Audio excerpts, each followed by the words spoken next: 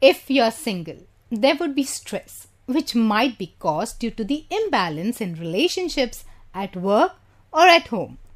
So, this imbalance in the relationship might affect you financially and health-wise as well.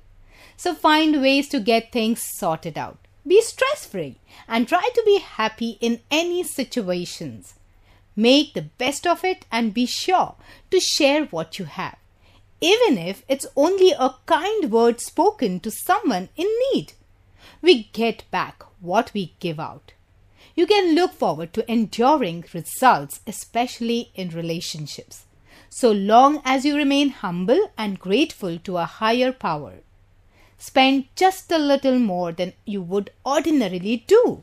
That doesn't mean you break the bank though. This will give you inner peace and you will soon start living the life that you have always been dreaming of. And don't forget to keep watching us for more weekly horoscope.